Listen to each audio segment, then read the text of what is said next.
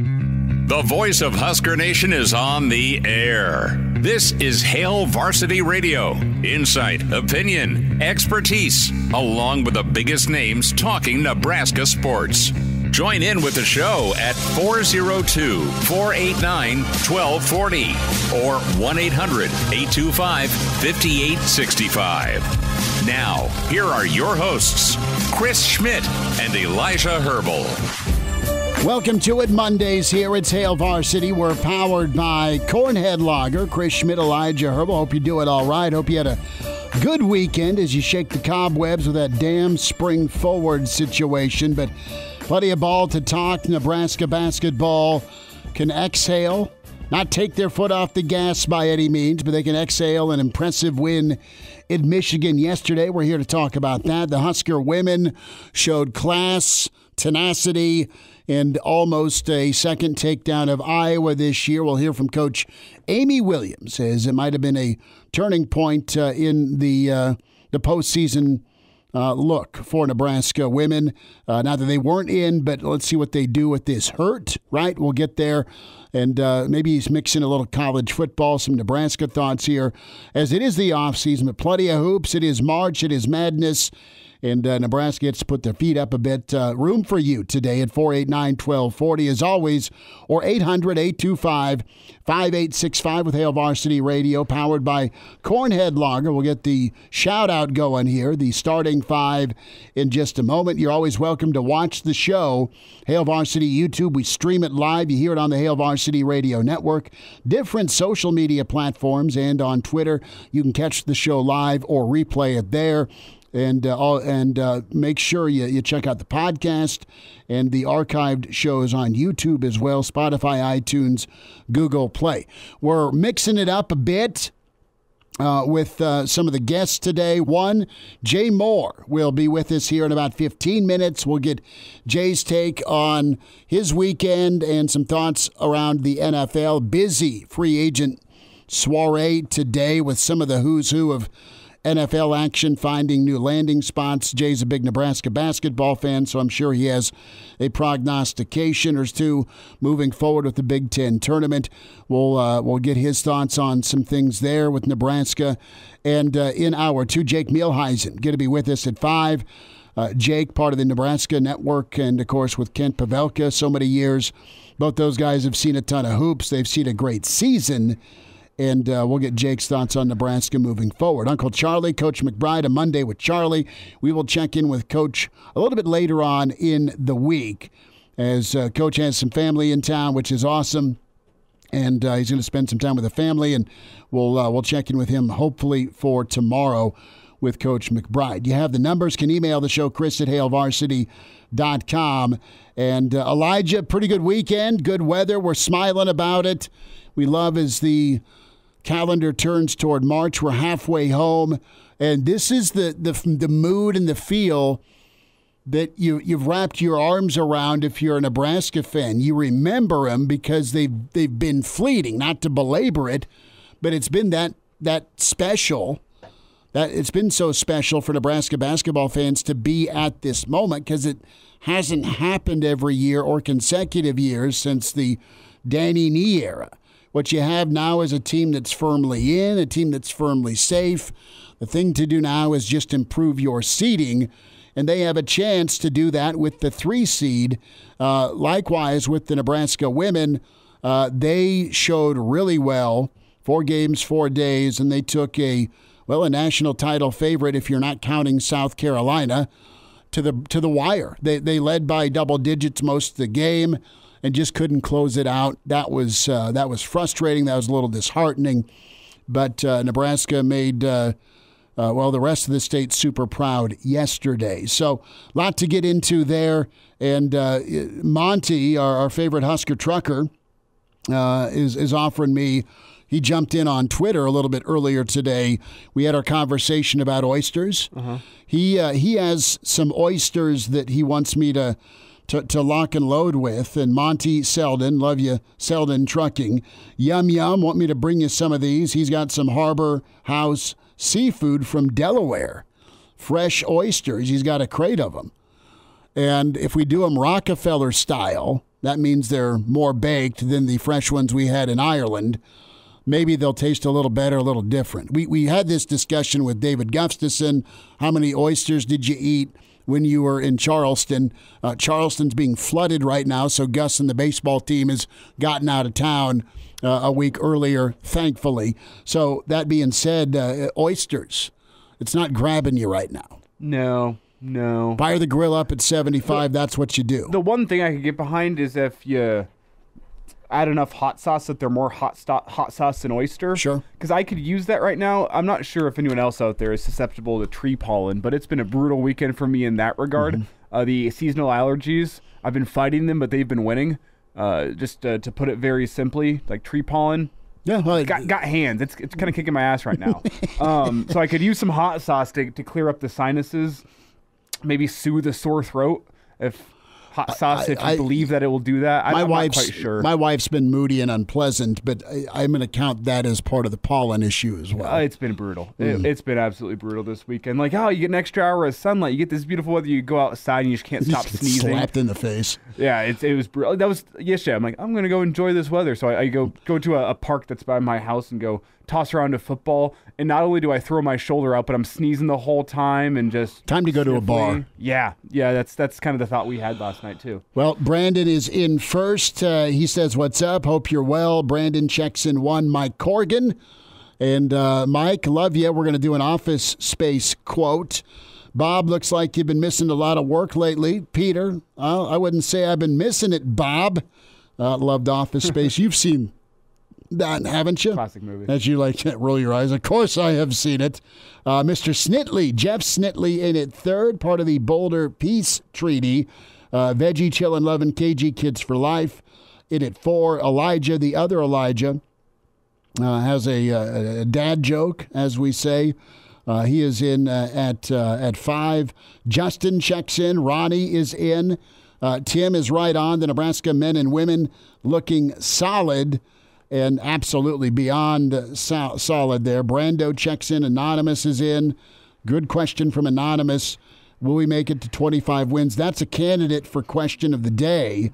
NASCAR Eric also checks in, and we'll get more of your comments. So the question of the day we have, is this the most fun you've had with a Nebraska basketball team? Think back as your fandom has grown, whenever you jumped in and said, yep, I'm a Nebraska basketball fan, and we know the misery, we know that it has been in that Chicago Cubs realm for a lot of you because it's the only team without a tournament win. Check your bingo box. Sorry, but we had to get that one out of the way. This team has been fun, and you know what? And I'm going to put this team, and there's still a lot of TBA, right? I'm going to put this team right behind. I'm going to put them behind 2013, 2014. Nope, disagree. Okay. Disagree. I've been thinking about this one all day long. No, that's fine. Because well, in my lifetime, the discussion right now, like best basketball team, Nebraska basketball team, I should add, I think that's a given, but of my lifetime is either that 13-14 squad or this year's the 2023-2024 squad. I'm not saying 13-14's better. I'm saying from a fun standpoint. And I had to think about that. I think there's a couple of games that are stuck in your memory that make you think that season was more fun than it was. On the road against Sparty. Yeah, absolutely. When Trent Petaway goes off. And Walt.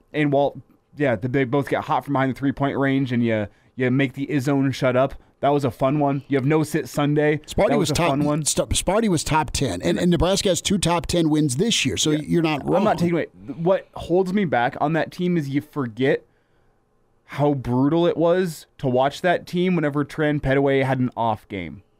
Well, do we need to show some road examples or evidence for this team? But the difference being, with this team, you watch, they find themselves in a small hole.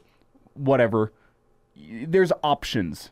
on the team that still keep you watching, give you hope. You know what? Hey, maybe CJ Wilcher starts hitting some. Maybe Rink starts hitting some. Hey, Keesey can get hot at There's still hope if your top dude's not available. You go back to 13-14. If Terran Petaway didn't have it going, was having an off game, your hope was like, well, maybe Siobhan Shields and Walter Pitchford can at least keep their head above water. Get Gallegos hot. Like get him warm. There was guys that could maybe keep their head above water while you waited for Petaway to get it going. This team has guys that legitimately can lead you to a victory. If Keesey doesn't have it going, hey, CJ Wilcher time. Hey, Bryce Williams time. Hey, Rink Mass time. You know what? Sam Hoiberg's going to make some effort plays off the bench and spark this team.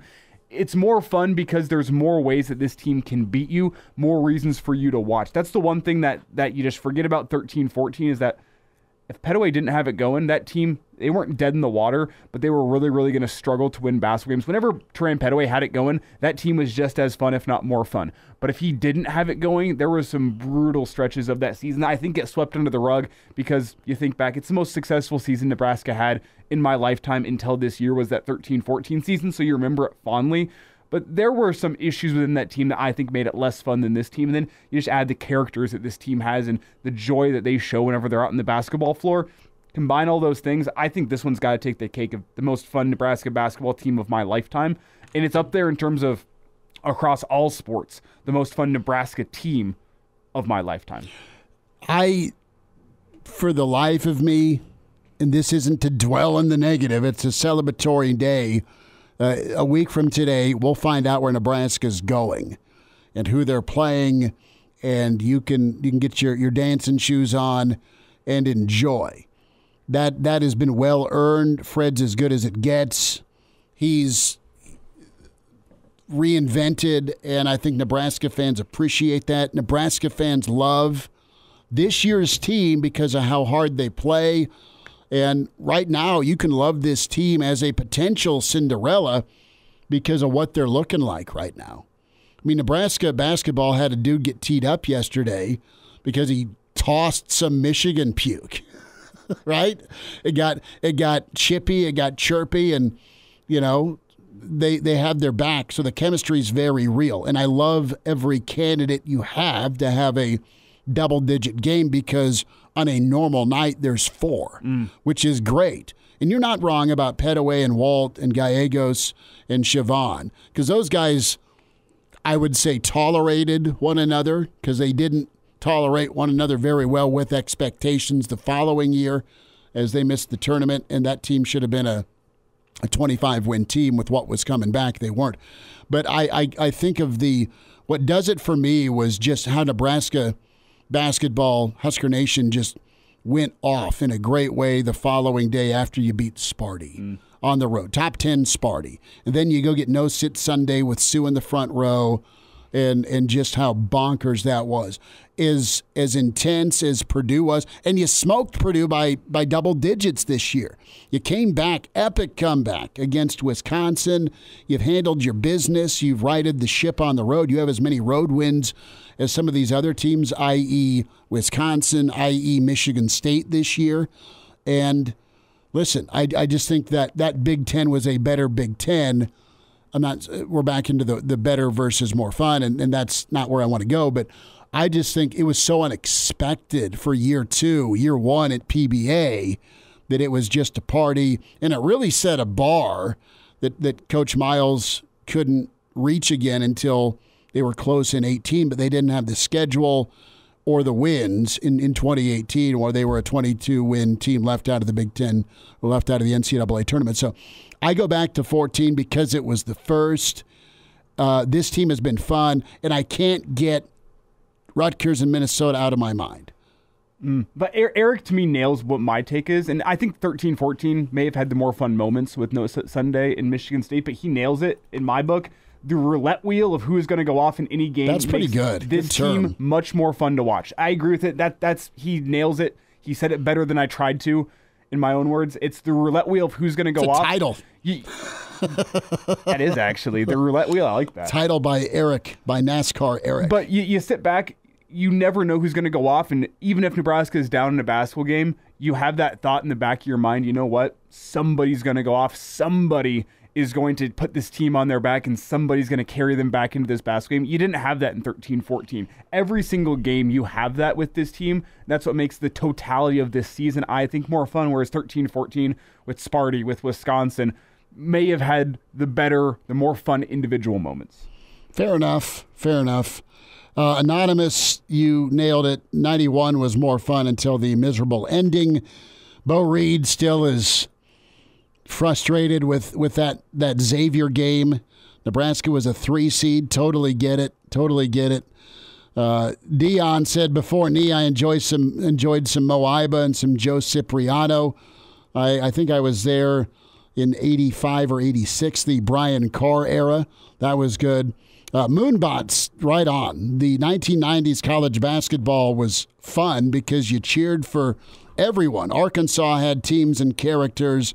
40 Minutes of Hell. Mayberry, for sure, is what I remember. Corliss Williamson from Arkansas. Georgetown had Patrick Ewing. Kansas, Danny and the Miracles.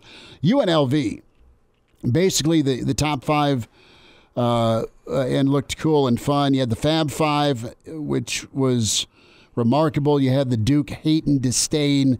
Love those UNLV teams. They were fun. They were incredible. Their style was good. And I think this year, that's the other thing. We want to talk style.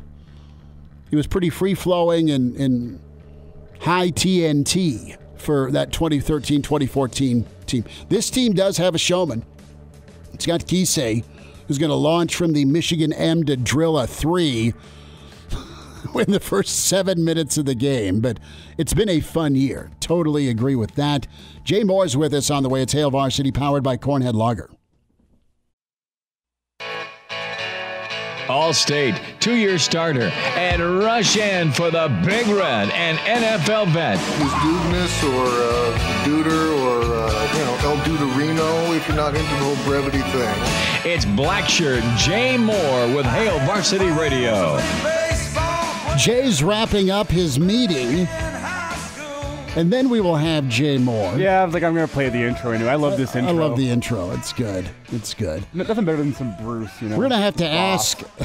Anonymous checks in on the stream. You're welcome to participate, converse with the other streamers / listeners on Hail Varsity Radio, Hail Varsity YouTube. Subscribe and like. So Anonymous says, Jay Moore gave a funny look to me and some friends a few weeks back when we each had 3 full glasses sitting in front of us. Sometimes the service is slow and you need to order ahead. I don't think Jay would be the type to judge you for that. I guess we'll find out. I think Jay was probably thinking about taking you 3 beers. Can I take Anonymous in a fight? He was going to use a swim move on all 3 of you and go Doyle rules. Yeah, that funny look was plotting. That's what you saw. Jay saw 3 full beers. What are they going to do? That's pretty good. Jay Moore is with us. Blackshirt Husker NFLer at JMoore44, co-host Big Red Wrap-Up. Jay, I got to ask you this, and we just brought it up. Anonymous, who remains anonymous, a longtime listener in the stream, ran into you somewhere, and he says, Jay Moore gave a funny look to me and some friends a few weeks back when we each had 3 full glasses sitting in front of us.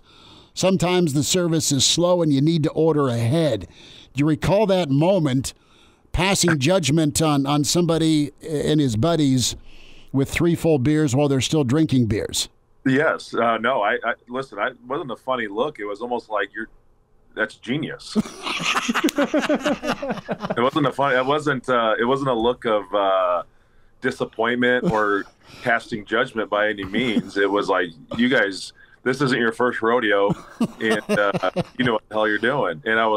And you know what? They shared too, so it was even better. They shared? Well, hold on. Wait. Yeah, let's back it up. If I recall, this was after the Penn State game a couple weekends ago. Okay. At a local establishment in the Haymarket, or not Haymarket, in the rail yard. So there's 2 to pick from. Well, no free No free shout-outs. Oh, fair. Well, I'm Unless they think sponsor the J Moore segment, and we'll let you. Oh yeah. What do you mean by sharing? Were they passing these beers around? Was it a bucket? Everybody gets a sip?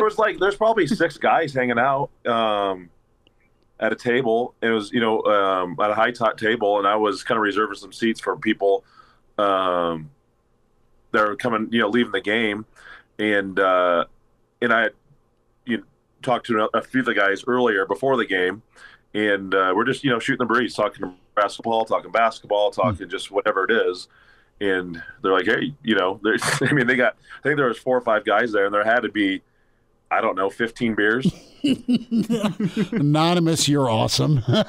That's so good. I'm pretty sure I've taken a lot of hits to the head, so judge me on this, but I'm pretty sure I recall that was just a few weeks ago. That was a hell of a day.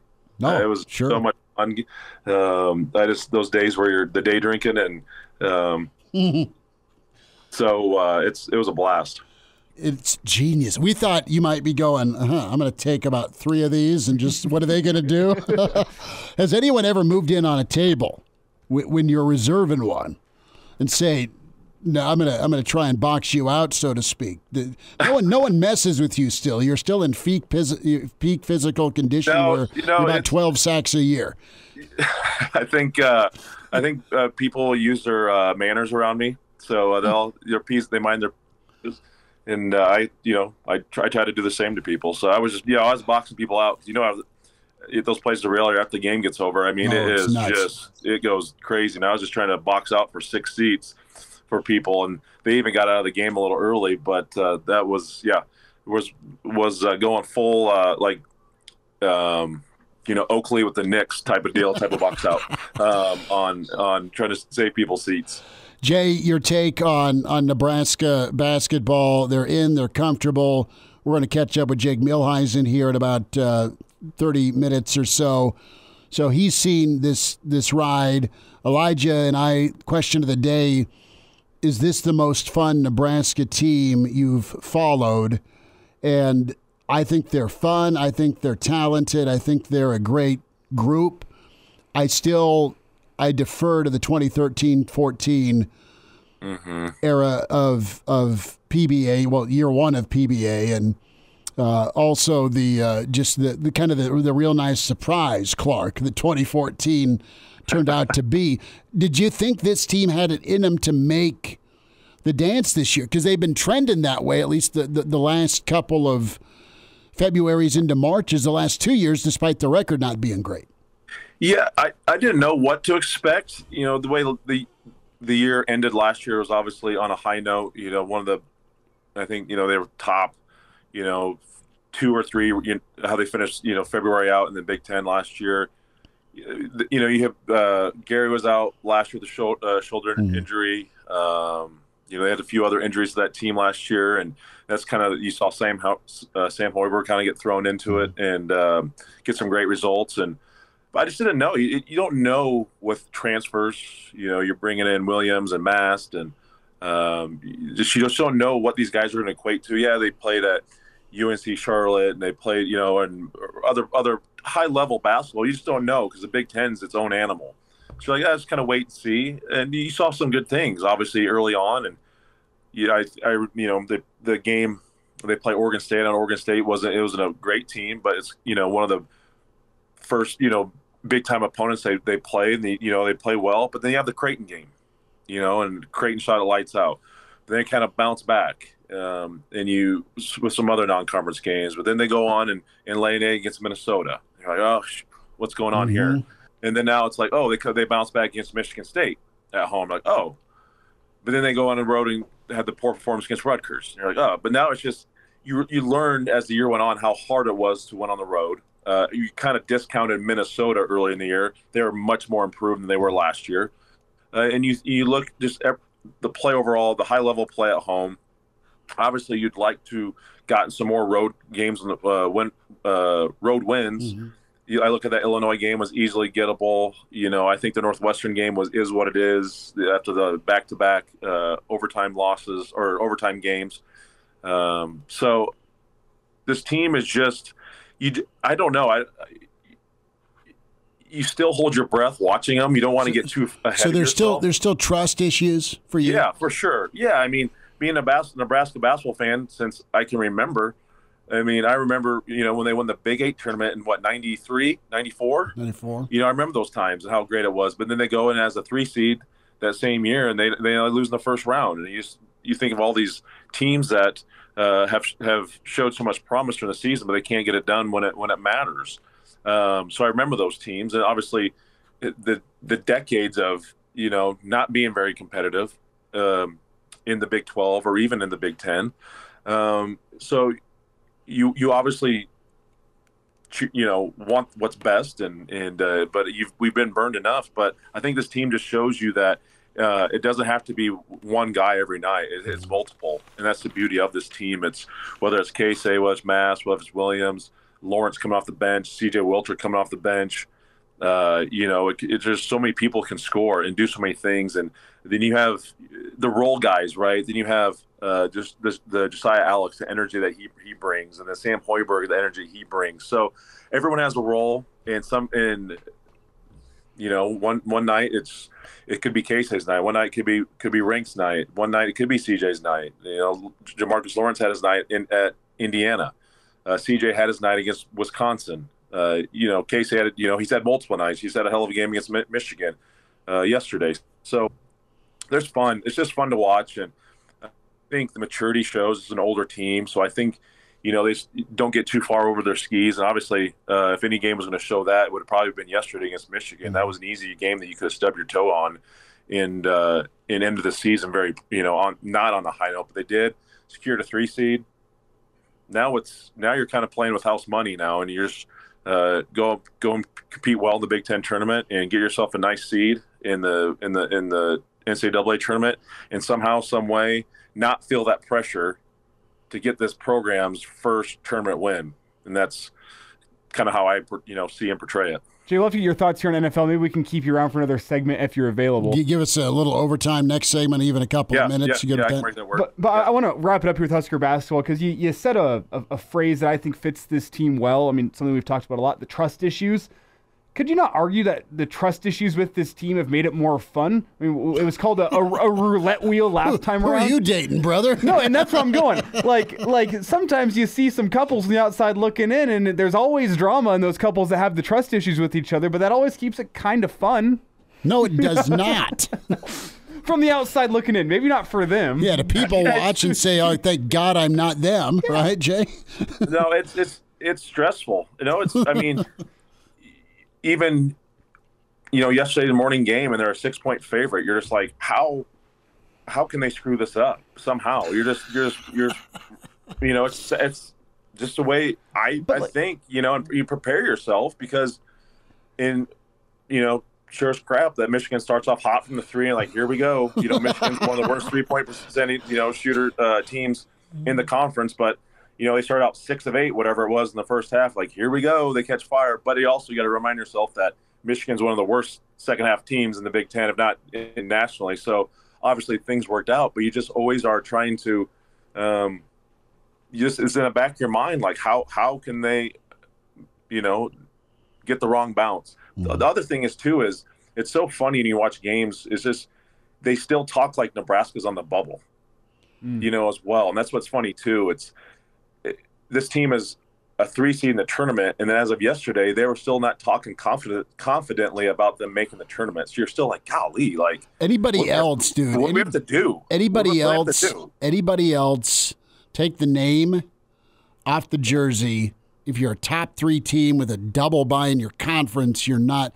And listen, but you're in, but there's also history attached to Nebraska, or lack thereof. And there's also the other side of things, whereas the trust issue is not just with Husker fans, with national media. If Purdue or Illinois was playing Michigan on the final game of the season, they wouldn't even turn that game. They'd check in at halftime and be like, oh, cool, we're up by 20. I guess I won't have to watch this one. Right. But Husker fans have to watch it because of the trust issues. I think that kind of underscores why Nebraska is still 8 seed, 9 seed, 10 seed, quote unquote. I switched over late to the Iowa-Nebraska finish just to see, can Michigan come back down 17 with 3 left?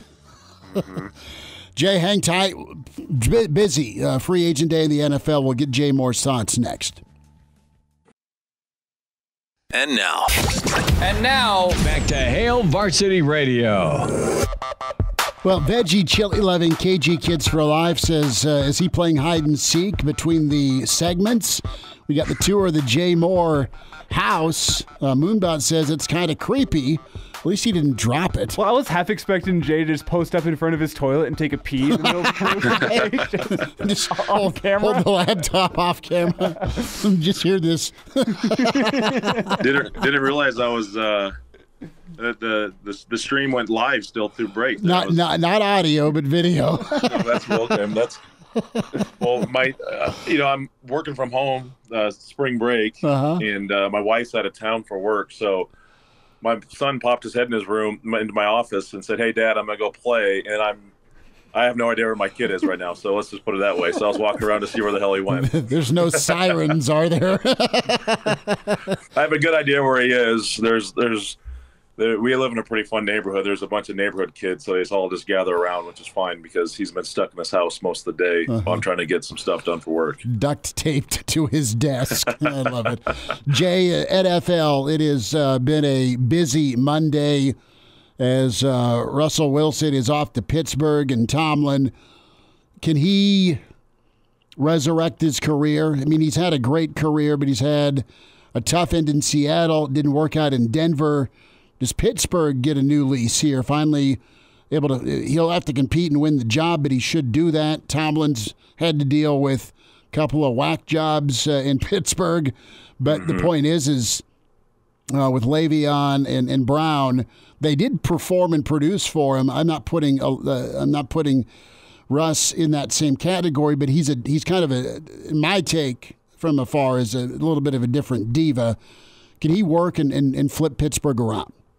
I don't know. It's tough. I mean, there's some talent there. Pittsburgh's got a great defense. With Pickens at wide receiver. I just don't. I don't know. He just plays it too safe anymore. He just doesn't. He doesn't let it rip. It seems like.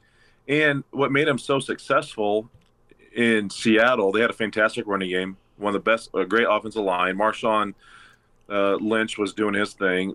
His ability to play action, get the bootlegs off of it, hit Jimmy. Lockett. Yeah, yes, and I was thinking Jimmy Graham was there for a little bit, but I can't remember if they overlapped at all. There was some overlap there. Yeah, so I just don't know if that's what they have. I mean, they have, Steelers have a good, running game, and Najee Harris being up there, and I don't know. He's just gotten to that point where he's just gotten a little too weird for me. I don't know. I don't. What I saw the last couple of years with Denver, it's so safe. It doesn't want to put the ball down the field. I'm afraid to turn it over. I understand you have to have those aspects, but also there has to come a time where you gotta let that baby rip, and you got to try to make something happen. I just don't know if he has that left in him. I don't. I think there's a good mentor aspect that he can provide to a Kenny Pickett. But for him to come in there and say, I'm going to be the starter day one, and we're going to go ahead and win the AFC North and get this thing going, I don't foresee that. I'm not saying he's damaged. I just don't see the same Russ that was in Seattle, playing in Super Bowls under Pete Carroll, dang near 10 years ago. So they got to, I don't know. I guess I say I don't trust him to flip it that quickly. Okay. Well, the big upside for the Steelers is the Broncos are paying $38 million of his salary next year, so it's low risk potential, high reward for the Steelers. So I understand why they make the move. The big news of the day, Jay, is surprisingly in running back free agent news. Saquon Barkley, he's off to the Eagles. Is that the final piece of that offense that could put it together and allow them to make a run at the 49ers and make a run at the Super Bowl? You think Saquon Barkley could be that final difference maker in that offense? Potentially. Better use him. Yeah, exactly. That's a nice duo, kind of 1-2 punch in that backfield. I just don't know.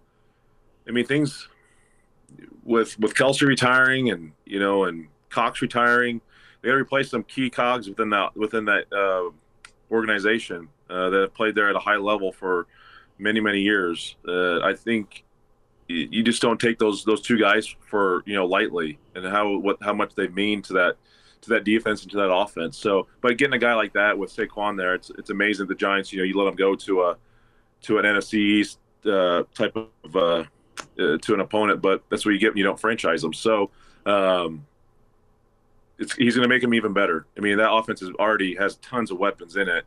Their defense wasn't great this last year. They struggled a little bit offensively.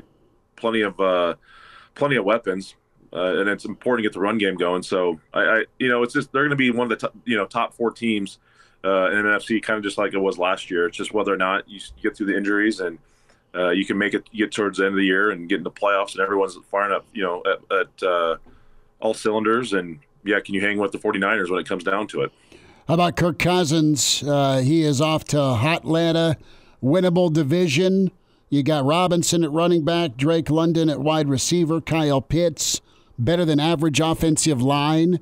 Defense has got to get worked on, but I love this for Atlanta. They were missing someone that could take care of the ball, and I know Cousins has had his ups and downs with that in the postseason, but this is huge, and more so for a locker room guy. I mean, he'll go produce with a ton of weapons, but man, it seemed like Minnesota was in the hunt with him a lot of years, and I think this could be a great exclamation point in Atlanta with all that young talent around him. Yeah, it's a very interesting move. Again, Atlanta's getting some new coaching down there, and so I mean, I don't know how many options. I mean, at this point of his career, I'm not discounting Kirk Cousins at all. I think what he's done in his career is really, really well. I mean, the guy has gotten the most out of his ability and his talent.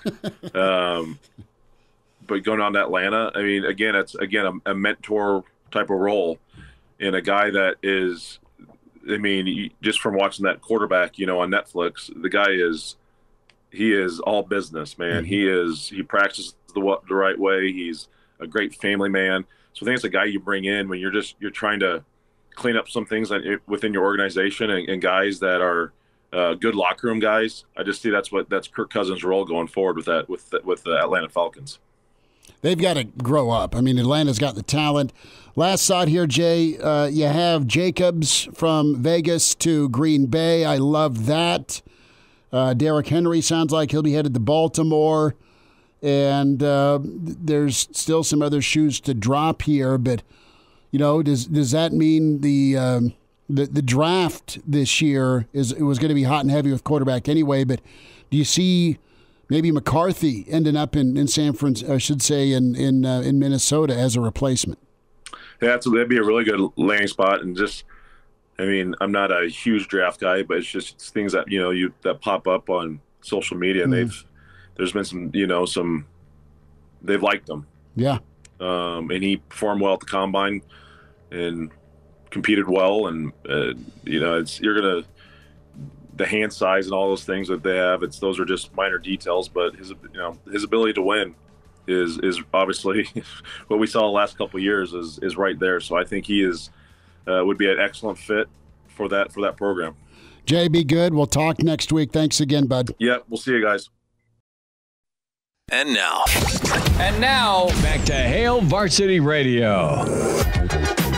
Thanks for hanging out on a Monday. It's Hail Varsity. We're powered by Cornhead Lager, Chris Schmidt, Elijah Herbel. Big thanks to Jay Moore. Some overtime with us. Both of Jay's segments can be found on the Hail Varsity YouTube channel. Also can find them on the podcast page, Spotify, iTunes, Google Play, where you get your podcasts. Give us a rating. Tell us what you think. And always love the feedback, good, bad, or ugly. Reminder to get buckled up. Driving is a full-time job. Phones, food, and friends need your attention when you're not driving. Stop the distractions. Just drive. A message from the NDOT Highway Safety Office. Back to that. How much fun has this year been? Is it the most fun Nebraska team you've cheered for? and veggie chili loving KG Kids for Life. What were the expectations of this team? And Justin below in the comments section, Hail Varsity YouTube channel, says they were picked 12th during the preseason. Those were really low, right? So not much was expected. If I'm not mistaken, I think this is why they are so fun, exceeding expectations. I think a better way to put it is that it was low expectations. It's Husker fans didn't want to get their hopes up, and the media didn't want to get hurt. And the media didn't want to be the idiots that took this team that's been sub 500, under Fred Hoiberg every single year that he's been here and picked them higher than that. I think a lot of people understood that the talent that Fred Hoiberg had put together this season was better talent than he'd ever had during his time at Nebraska. The question was, could he get them all playing together, playing cohesively, and playing with his vision? And that was what remained to be seen. That's what we needed to have proven to us as this season went on. And I think the best case scenario for what this team could have been has been exceeded this year. That's been aided by the fact the Big Ten's been a little bit down. But I wouldn't say that people were expecting this team to be bad. People didn't want to get hurt again by this team because they accepted that there was a lot of talent on this team, but we'd seen a couple different times a lot of talent not be able to gel during Fred's time at Nebraska, so you didn't want to be hurt again. So Moonbot7 says, look, boys, I want some hot takes. So you have maybe not a real hot take, Moonbot, more of an accurate projection. Maybe Dylan will be the first quarterback to start every game in X number of years. From an injury standpoint, yeah, I think you got to go back to Tanner Lee, don't you? Tanner Lee, but some were wishing that Tanner would have broken a fingernail, and maybe Tanner didn't throw a couple of pick sixes against G5 opponents. More hot takes from Moonbot. Okay, Tommy Hill will get 7 turnovers. Steve checks in. If Big O, that's the Polar Bears chasing Chris, he would run a 4.5 40. Chris? Folks, I don't know about that. I don't know about that either. I would not. If I'm on a scooter, perhaps. If here's my hot take for the day, Moonbot 7. If Sterling Schmidt decides to have explosive diarrhea in his kennel a third straight day, Sterling Schmidt will be up for adoption Thursday morning. Oh. Yeah, puppies suck. Yeah. You've I think gotten to like light at the end of the tunnel portion of puppy though. He's right? at the VET right now. Mama took him. That's not euthanasia, correct? No. Dude, he's 2 weeks. Had him for 3 weeks. Sorry about your dog, Schmidt. My God. No. But if he keeps going potty, you're going to get a for sale sign around his neck. Hour 2, Jake Muhleisen coming up. Husker Hoops on Hail Varsity. The voice of Husker Nation is on the air. This is Hail Varsity Radio. Insight, opinion, expertise, along with the biggest names talking Nebraska sports. Join in with the show at 402-489-1240 or 1-800-825-5865. Now, here are your hosts, Chris Schmidt and Elijah Herbel. Back into it. It's Hour 2. It's Hail Varsity. We're powered by Cornhead Lager. As soon as Elijah walked into the studio, he's handed me coasters, but I don't have a beer. Elijah, that's all right. Jake Muhleisen smiling ear to ear. Standout Huskers, standout Southeast Knight. Part of the Nebraska broadcast team's done color analysis for a number of years with the Big Red. Jake, what color are your dancing shoes? Oh, I told Kent Schmidt on Sunday after the Michigan game to polish his off, but I'm going to have to go with some nice shiny red ones this year. How about that? I think so. I mean, and the styles that Adidas has out there, I mean, half the dudes on Nebraska have some sort of red or red/black configuration. So I think, are you a good rug cutter, as they say?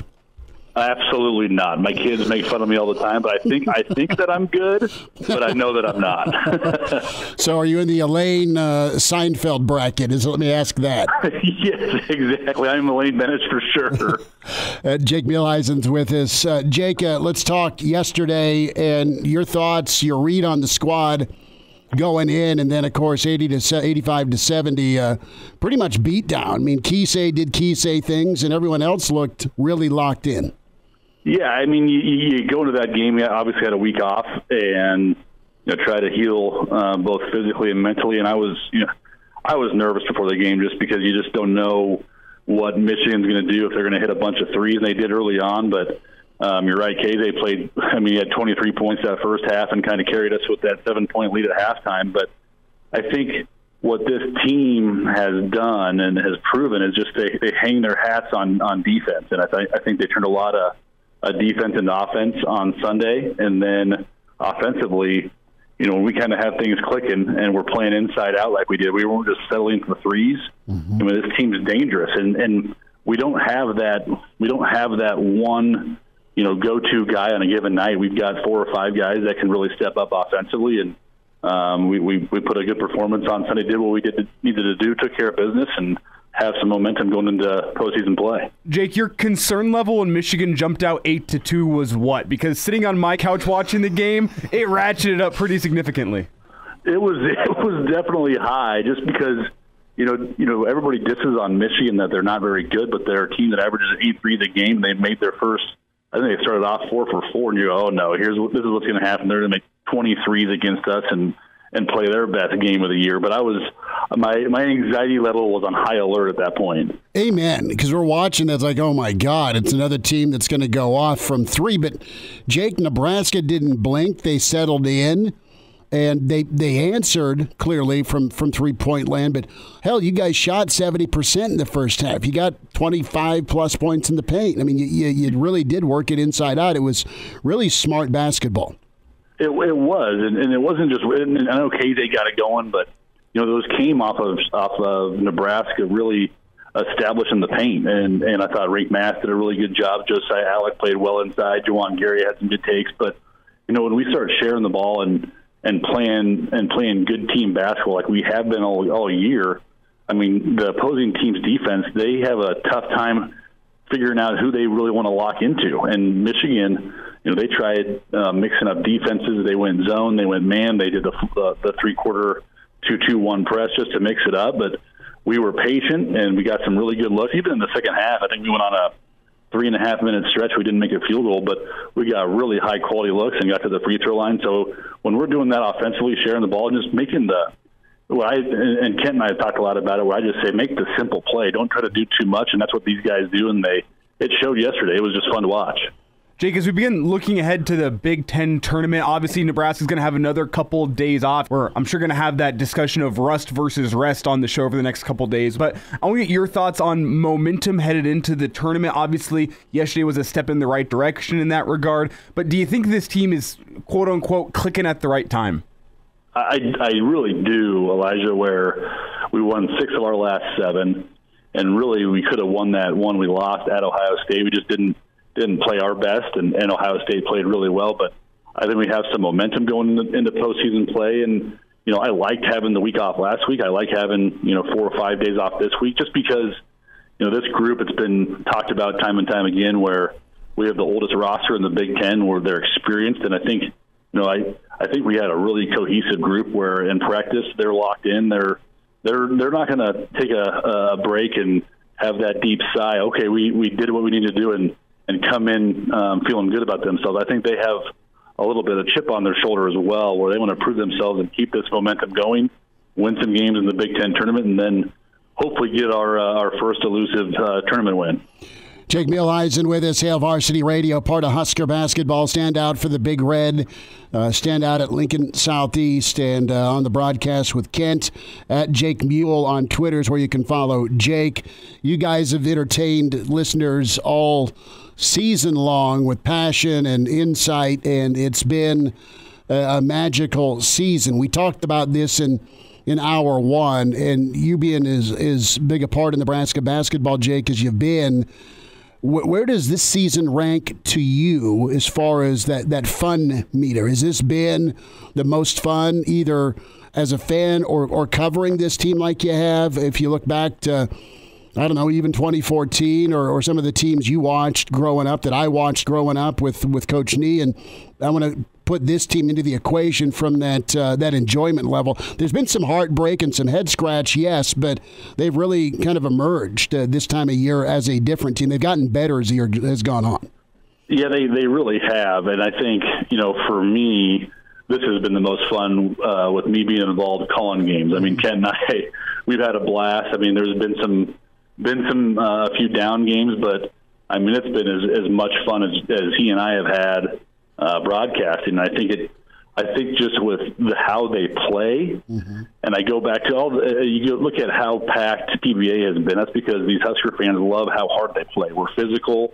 We get nasty on the defensive end, and we have guys coming off the bench, like Sam Hoiberg and Jamarcus Lawrence now, where they provide that energy, that physicality, and we just get after it. And that's what I love about this team, where, I think some teams in years past, you go back to those Danny eras, those were obviously really talented teams. And I, growing up here in Lincoln, went to the Devaney Center and watched all those games and loved watching them. But this team is just, they may not be as talented, but they are cohesive. I know it sounds cliche, but they play well together. They play hard, and I just like the fact that they're not afraid to get their hands dirty.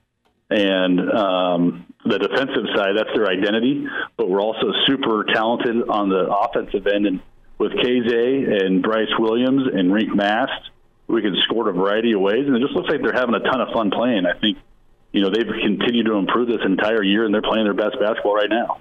Jake, whenever we talk about how fun this team is, I mean, there's guys on this team that are super fun to watch, whether you're a Nebraska basketball fan or not. I mean, the Big Ten country loves Kisei, at least whenever Nebraska is not playing their favorite team. And I want to get your take here on the next couple of weeks. What are the chances you think that Nebraska could become America's darling in the NCAA tournament? Obviously, you have to win a couple of games, and that's a big test first. But I think Husker fans can see how fun this team is. I think there's a chance America could see how fun this team is.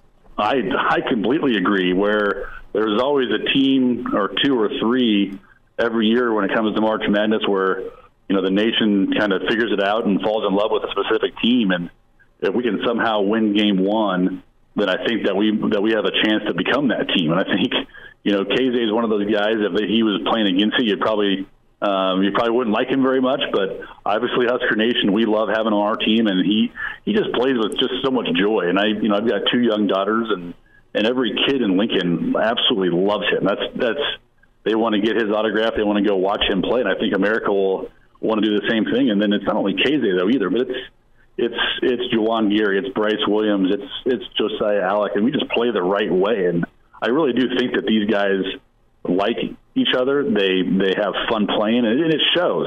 And that's why I think if we can somehow get that win, that first round win, then I think America will really cheer for Nebraska. Jake Muhleisen's with us at Hail Varsity Radio, at Jake Mule on Twitter, part of the Husker broadcast team, of course, him and Kent Pavelka taking you through March. And, we think of those Cinderella teams, right? I mean, think of the George Mason run. This was with Larinaga 100 years ago, or Florida Gulf Coast with Dunk U or Dunk City. Loyola Marymount, Jake, for you and I, 100 years ago, 200 years ago with Bo Kimball, right? And then even Northwestern, back to the Seinfeld reference with Elaine in the stands, when Collins got that first run. Nebraska could absolutely wear the slipper, but they're not a pat him on the head nice story. I do believe the blue collar part of this basketball team. Jake, take me back to when things really flipped. You've been around Fred during his tenure, and it's a different acquisition mindset with who they're getting and grabbing out of the portal, and also on the recruiting trail from high school. And this team's toughened up, and it really kind of started to me with Derek and Sam last year. They really poured the concrete, but Fred had to make adjustments here to get to this point, didn't he? Oh, he absolutely did. And I think they changed their recruiting a little bit where, originally I think they just went and got the best talent available, whether it fit or not, which, that can work in certain circumstances. But when they flipped and they got Sam Griesel and Derek Walker and Vandemel and Juwan Gary last year, I think that was a complete culture flip where it was no longer about me, it was about the team. And again, I know that sounds, the sports cliche, but that's the truth. And they really bought in to just the team mindset. I think, You have to really give a lot of credit to Fred, and then you have to give a lot of credit to Sam Griesel and to Derek Walker. They were the two guys that were really the catalyst. If you remember, we won the most games in the Big Ten Conference in February and March last year, and that carried over to this year, and it set the tone for this 23-24 season. So I think they started to recruit not only talented guys, but the right character guys and guys that fit the right pieces for what Fred wanted to do on both ends of the floor. And I think the culture shift is so well exemplified by that story that came out a couple weeks ago that not a single guy has been late to practice this season. What a remarkable culture shift from where this program was at 3 years ago. You're wondering, if guys even wanted to be there on game days sometimes. Now you look at this team where everyone just plays with so much passion, they're not even late to practice. Like, I don't think I know of anybody who's never been late to something in a year-long stretch, but this Husker basketball team has done that. I think that's super impressive and really indicative of the culture flip that's happened. Yeah, I think that's a great point. It sounds, when you say that, it sounds kind of stupid. Like, why would you be late to practice? But, we've all been late to meetings, to work, whatever it may be in a given year. Because you can. Well, sometimes you just try, there's a train today. Oh, man, I'm going to be late. Exactly. So it's just to have that, but that just shows that it's a great example of what this team in the locker room is like. And I even go back, a friend and I were talking the other day, one of the most important games this year that probably no one talks about was the North Dakota game at home, because we were down, I think we were down 14 or 18 with 18 minutes to go in that second half. And, the teams in the past, the last 15 years probably would have lost that game. But instead, this team was able to flip the switch and get that win at home. I know North Dakota is not very good, but, there's a lot of teams in the Big Ten lost that game before holiday break, where, you have Northwestern lose to Chicago State. So I think that just speaks to the culture, to the locker room, and Elijah, where guys are just showing up on time and wanting to be there. Here on the Husker broadcast, it's Jake Muhleisen with us here on Hail Varsity Radio talking Nebraska basketball. And Jake, before we get you out of here, I want to zoom in and specifically focus on the Big Ten tournament. What can this Husker team accomplish in your eyes in the Big Ten tournament? I think they can do, something similar to what the women's team did. What the women's team did was awesome. Obviously they had to play four games in 4 days, but they kind of set the blueprint for our team heading into this week. And obviously we're either going to play Michigan, Penn State, or Indiana. More than likely either Penn State or the Hoosiers, where we've beaten Penn State and Indiana twice. Now Indiana scares me a little bit just because they've won 4 or 5 straight heading to the tournament. They're playing some pretty good ball, and it's hard to beat a team 3 times. But at the same time, we've shown that we can beat them at home and on the road. And then Penn State the same way. They're a dangerous team. They like to press a lot, but I think our chances in that first game are pretty good. Jake, seeding. Let's talk seeding. If Nebraska ends up at a 10, there's a shot to be at CHI. What do you think's the appropriate seed as we go into the tournament right now? Where would you, Jake Muhleisen, have Nebraska pegged? A 10, a 9, an 8? Better? What do you think? I think as we sit here and talk today, I think we should be an 8 seed. That's just my opinion. I might be a little biased, obviously, but if we win a game or 2 in the Big Ten, I think that bumps us to a 7. I really do. I think it should. It still kind of makes me scratch my head a little bit where we split with Wisconsin. We are the third seed in the Big Ten, but yet they're still predicted as a 6th seed. Mm-hmm. So I know they had a tougher schedule, so I get that side of the desk as well. But I think we should be an 8 seed, and I do kind of hope though that we're a 7 seed, so we have that chance to play in Omaha. Because you're right, where if we somehow get that draw, that place would be crazy. And when we win that first game, that second game will be just bananas there. And the whole state will shut down to watch Nebraska. How cool would it be to win that first game on Creighton's home floor? Oh, man, that would be sweet, wouldn't it? I think that would be awesome. That'd be all right. And we will pester you as this dance and run continues. Jake, keep it rolling, bud. We'll be watching and listening for sure as you guys head to the Big Ten tournament. Thanks for a few minutes today. Yeah, thanks for having me on. I hope you're pestering me for about 3 or 4 more weeks. Well, we will. We do too. Oh God, it's Schmidt. Ignore. Jake, you take care, bud. All right, thanks, guys. Hail Varsity Radio is live. Now, back to Schmitty. Schmitty's a great guy, but he don't have a brain. And Elijah. You want me to speak? When I point at you, yeah. On Hail Varsity Radio. Back with you. Great to get caught up with Big Jake. Jake Muhleisen, part of the Nebraska Basketball broadcast. Ken Pavelka. Good intel and insight, and all hopes and dreams alive as Nebraska heads off to the Big Ten tournament. Friday night affair. We're going to have to tip a glass and hunker in for that double bye and watch it play out. Nebraska 5-0 against potential opponents. And the other side of that bracket, maybe a revenge game against Illinois. Iowa is a pain in the neck. They were a pain in the neck yesterday. And we'll hear from Coach Williams here in a little bit. But Moonbot 7 got things launched on the stream. Hail Varsity YouTube. You're invited to watch the show that way. You can hear us, of course, radio-wise across the Hail Varsity Radio Network. But he wanted some hot takes, man. He wanted the wheels to start turning. And, you know, I've got a couple of hot takes, and maybe they're not as flaming hot as Stephen A. or Mr. Skip. But or Stevens, the fact that if Polar Bear was chasing me, I'd run a 4.540. I have not been blessed with speed nor agility.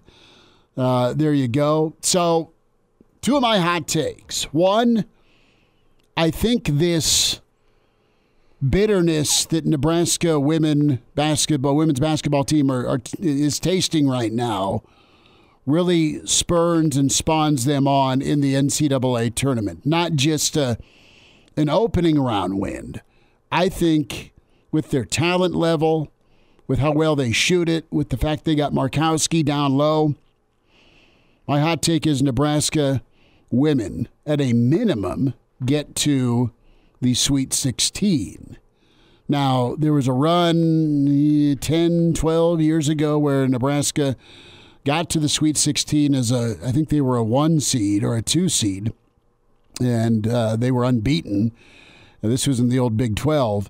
But no, I like Coach Williams' team. I love the hurt. I love the emotion that they are going to carry with them, and I think they're going to use that as fuel and take it out. I think it's a turning point, big-time pivot where it's one thing to come back and have PBA at your back, Elijah, to go beat Caitlin Clark in Iowa, which you shouldn't scoff at. Nebraska to have a chance to be 2-1 against Iowa this year. They end up 1-2, but Iowa's a national championship caliber squad. They're going to be a 1 seed. So the fact that Nebraska was there, they led, and they couldn't finish, and I think there was about 2 minutes and change where there was a 3. They went for the kill. They missed. Clark got a 3, and it was a 5 to 6 point swing the other way. And Nebraska didn't back down. They can look in the mirror and say, hey, man, we were as good yesterday as Iowa. We just didn't have enough in the end of regulation, didn't love the shot, although Iowa figured a way to play some defense. And then in overtime, Nebraska battled back. I think Nebraska women are good enough to be a Sweet 16 team. Whatever their seeding is. If they end up sneaking in as a 7, great. If they're an 8, you worry because then you got to run into a 1 seed. But what if it's a rematch against Iowa? What if it is a spot out west where they could get a team or two that are future Big Ten teams that have had nights off? And I'm not super well versed in women's basketball, but I think Nebraska can go toe-to-toe with a lot. I mean, South Carolina is off the table, okay, for about everybody. But no, that's one of my hot takes. My second hot take, at Moonbot's request, Thomas Fedoni will be receiving all Big Ten honors as tight end. That's first or second team. Okay. It's a hot take. It's March. But I was reading Sammy McEwen's story. He sat down with Satterfield, and Nebraska wants to be in a world where, listen, they can go to a 3 tight end personnel, a 1-3 personnel, and that's what Harbaugh did at Stanford. We killed people with Andrew Luck and company. That's what he built into with Michigan. And Nebraska has some options, but you have an offensive coordinator that is now not dealing with quarterbacks. You have an offensive coordinator that they have a quarterback coach in Glenn Thomas that'll get quarterbacks competent in a passing game. I think Nebraska's tight end options this year are great. They're going to try and do 2 to 3 tight end sets. That's the ultimate mismatch from an offense to a defense, is whatever body type and athlete you have at tight end, right? Get him matched up on somebody unless you've got a bunch of hybrid defenders in your back pocket. I think Fedoni could go nuts. And if your position coach / offensive coordinator gets to see you every day, I think you could have the offense centered around tight end usage. That's where Nebraska wants to go. So that's my math on it. But I just think Fedoni's ready to explode. Amazing player and talent. I think he gets to that level of what was projected from him. I like that hot take. I'm not gonna specifically lock in here and say a player. I'm gonna be broad here, but you need to tell me Nebraska's going bowling. No. that shouldn't be a hot take. My hot take. I know. I'm kidding. And this, among certain Husker circles, might not be a hot take. I think if you were to talk to some people who cover the grander Big Ten, or maybe some people that are in the national media, it might be a hot take more for them. I think Nebraska will have multiple first-team All-Big Ten honorees next year. I'm not going to lock in any names, but I think you have candidates, probably 3 of them on that defensive side of the ball, in Nash, sure. Ty, and probably Tommy Hill. I'll add Deshaun Singleton to that list.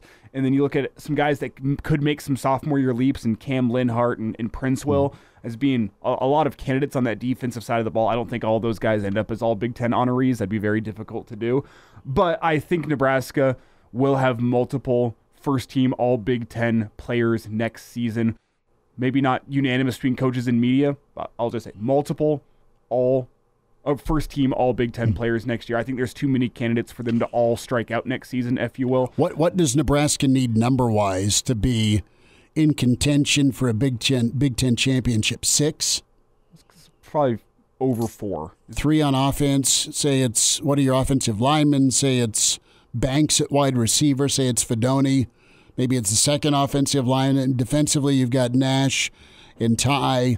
And I love Deshaun Singleton. We'll see, yeah, how he looks after the knee injury, but I think he's got all Big Ten caliber written all over him. He's phenomenal. And he's that hybrid guy that are guys that can guard dudes like Fedoni. And then Tommy Hill with the interceptions as well on the back end, with what he did at the end of the year, could potentially, if he can keep that up, have some eye-popping numbers in terms of turnovers next season. I like the hot take that was posed by, now I got to go check my Justin checks in. He says James Williams, the sack leader for next season for Nebraska football. It was Moonbot who said he thinks Tommy Hill gets 7 turnovers. Okay. I think that's a fair hot take based on what we saw at the end of Hill's season last year.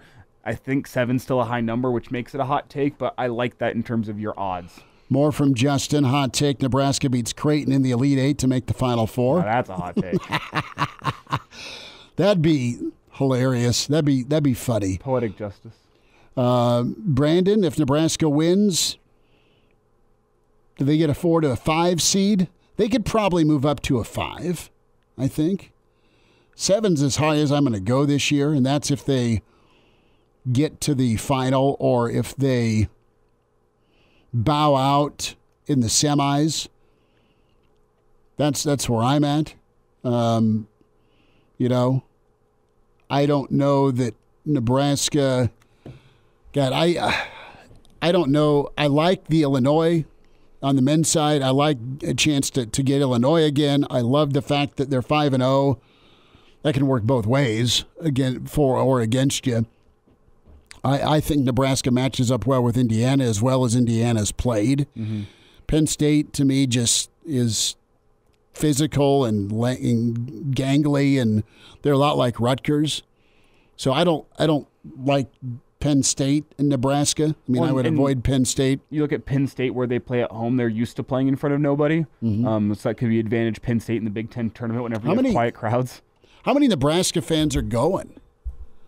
Well, I mean, do you see how many Husker fans ended up in Minneapolis on Sunday for that Big Ten championship game? It's not an awful roadie. No, well, it's. I mean, Iowa Russ and I made the decision after 4 cocktails on a Friday night.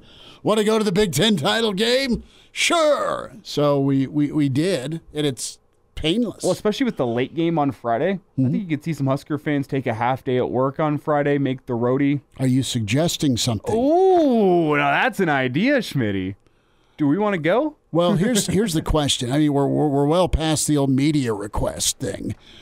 So, and it's going to be played. Where's it at? Are they playing it at Lucas Oil, or are they playing it at Market Square, or whatever the hell it's called now? Because it's in Indy, right? Is it in Minneapolis? Well, they just had Minneapolis. Okay, so it is Minneapolis again. Yeah, Target Center. Okay, so it is Target Center. It's not quite across the street at the Williams Arena like the old Graduate. I don't know. You want to check hotel prices? We should go buy tickets? Yeah, probably. We're going to sneak in? Well, I think we could work some magic and probably get set up where we set up for our Minnesota-Nebraska roadies downtown for the Nebraska-Minnesota game. We have to figure out a producer for Friday, given that that Connor. Who's going to put us on the air? You know, my family was also set to celebrate my birthday this weekend, but it's my birthday, so if I delay it, can't say anything. That's funny. Steven says Husker quarterback will have 20 touchdown passes this year. Ooh, I like this. Purdue or the field for the Big Ten tournament from Brandon. Ooh. That's an interesting question. I'm going to go Purdue. Purdue's out for blood this year, man. I'll probably also go with Purdue. Whenever you have the National Player of the Year on your squad, it's hard to bet against that. Okay. I'll check flights during the commercial break. Well, I think after your morning show wraps up, I think we realistically could make it there before this show gets going. Sure. Well, that's how I did it. I missed Husker volleyball day. Matthew, with the voice of reason for our checkbooks, you two are bad luck. You need to stay in Lincoln. All right, fair enough. Yeah, yeah, that's probably the most accurate response yet. We'll meet in Havelock. Actually, we should talk to our friends at the Hurrdat Sports Bar and Grill. Ooh. Watch party up there. Because it's a 9 o'clock tip. It's late, yeah. Done. If they don't have things booked. Watch party at Schmitty's house. We can all come meet the pup. Come take the pup. I got a vet update that no one wants to hear. We'll roll forward on a Monday with Hail Varsity Radio. And now, back to Hail Varsity Radio. Just got the email from Iowa Russ. He has to travel to the left coast. Otherwise, he would have joined us in Mini Friday. I'm trying to think. This Friday. Do we just save it up? Go hit second round NCAA tournament? Well, my mother did call yesterday and asked if I wanted to go to the Final Four. Because it's in Chandler, Arizona. Mm-hmm. It's like 15 minutes from Joe Mama's pad. Are you that confident in Nebraska? No, I'm just saying I would like to go to the Final Four and do a show from the Final Four. And I would drive to Lincoln Friday. Can I get a couch to sleep on? So Brandon is in. This is probably off the board, Steve, but does Nebraska's tight end coach get a DUI again? Jesus Christ. Wow. No is the answer. Don't count your chickens before they're hatched. I'm fairly certain that there's probably a no.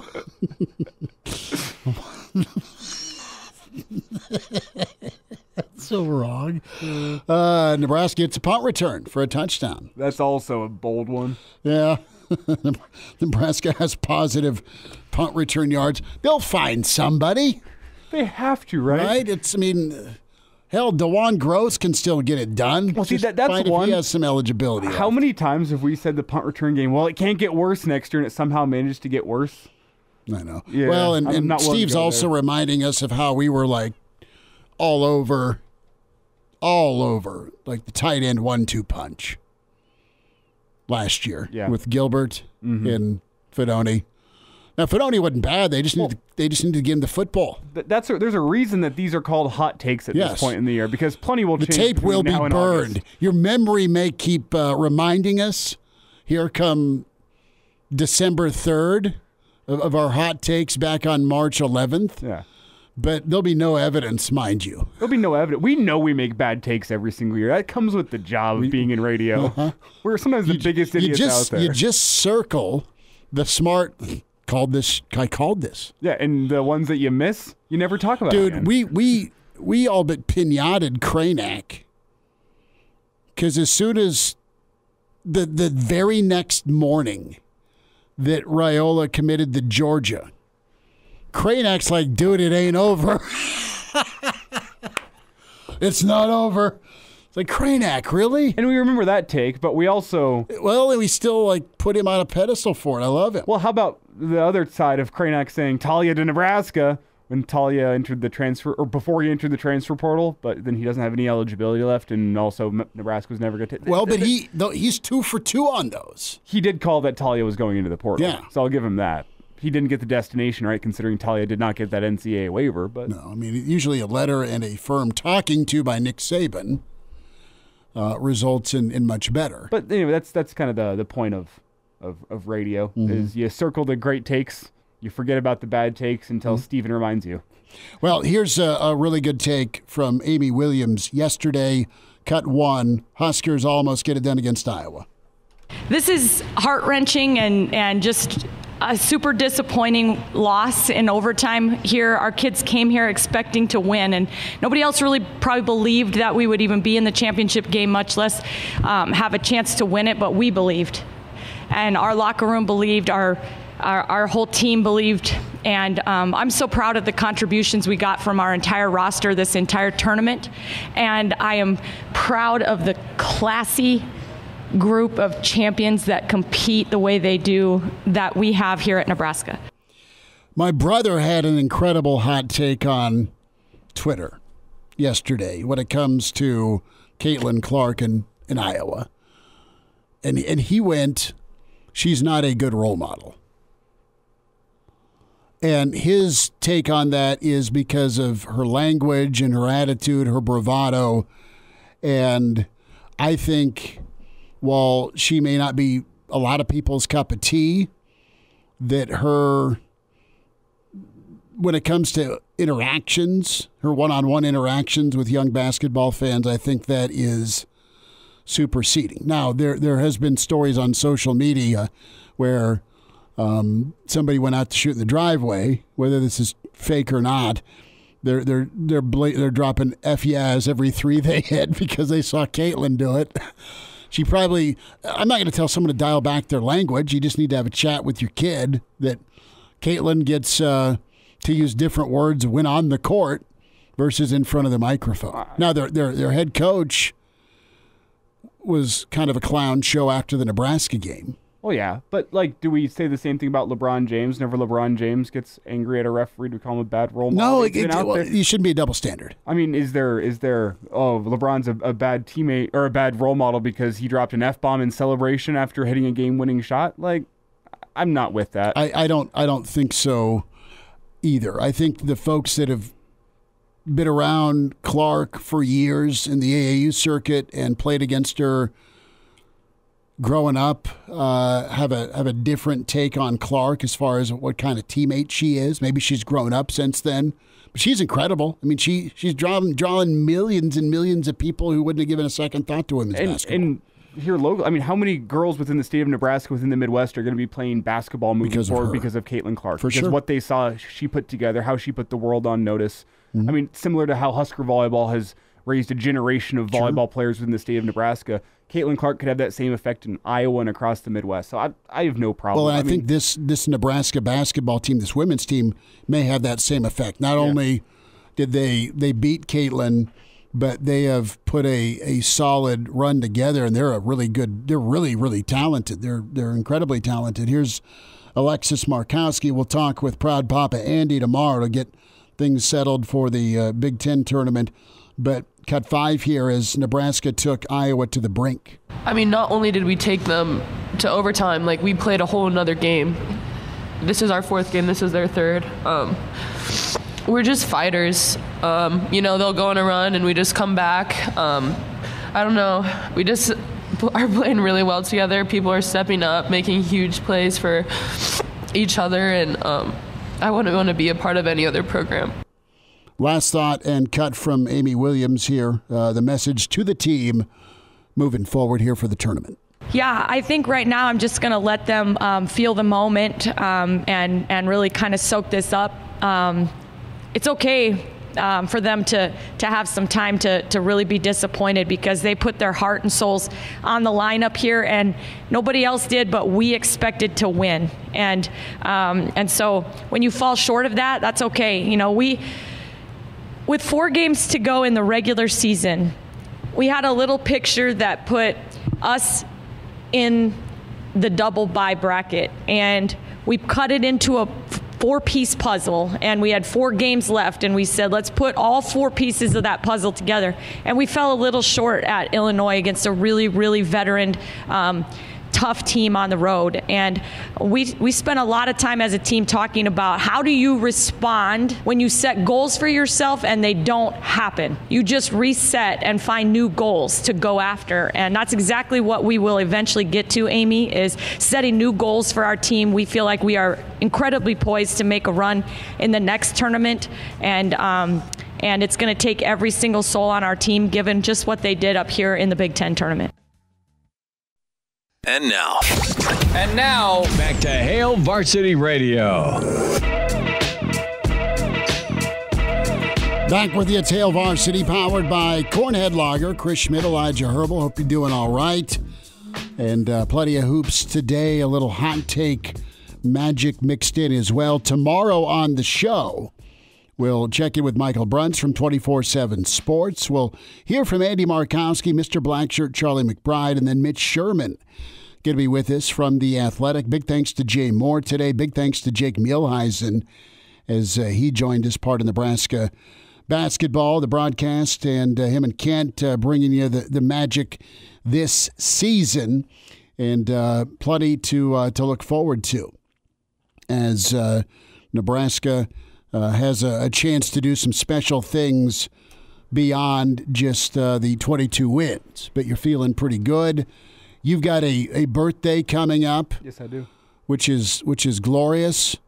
But we were talking about the dog and the vet, and you had a story you need to share about how your dad's cat, beloved cat, had to go.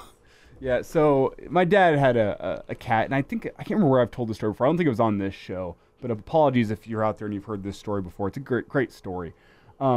My dad had a cat, his whole dorm floor did in college, actually, that they just kind of found and took in. The cat's name was Fubar, which if you come from a military background or if you have anyone in there, you would know what that means.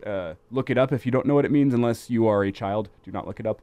But essentially, the cat fit that mantra. It was an ugly street cat. It had been through hell. They had no idea how old it was. They took it in. School year ends. Nobody wants this cat. My dad steps up to the plate, takes on the cat, and he lived with this cat from graduating college to marrying my mom, moving off to California. Heard some great stories about this cat and how much it hated being in its kennel all the way out to California on a road trip, which really got things started off poorly. But my brother is born out in California, and during this time when my brother's an infant, this cat is getting older in health, and it continues urinating on the carpet downstairs in their brand new home out in California. And the quote from my mother, which I've heard this time and time again from my father, was, if I find pee on this carpet one more time, that cat's getting put down. And not in a retribution way, in this cat's health is failing. It's probably only got a little bit of time left. It's being a real annoyance here. We're going to put it out of its misery. And the next day, my mom finds urine on the carpet, not from the cat, but from my brother, who was an infant at the time. And lo and behold, the cat still gets taken into the vet and gets put down. And my dad's never forgotten that moment of my brother peeing on the carpet and the cat taking the blame and getting put down. So that's so funny. Rest in peace, Fubar. Rest in peace, my mother as well. But that's wonderful with the brother blaming the cat. Yeah. Yeah, no, a lot of great memories of old Fubar. $170 later, and the puppy now has antibiotics. Has not been put down, luckily. No. Do you hear what the guys were talking about putting down puppies on the show? No. Nope. Sterling, I'm sure we'll see him tonight because we'll be taping an Average Joe Sports Show podcast. Yes, we will. That'll be good. Dolman's on spring break down in Florida. But I'm glad you did put those rumors to rest. There's no Michael Vicks in here. No, there are not. That was a low blow. It's okay. I know it's been a big day for Atlanta, but way to drag them back down from their NFL happiness. Back at 4 tomorrow with Hail Varsity, powered by Cornhead Lager. Thanks.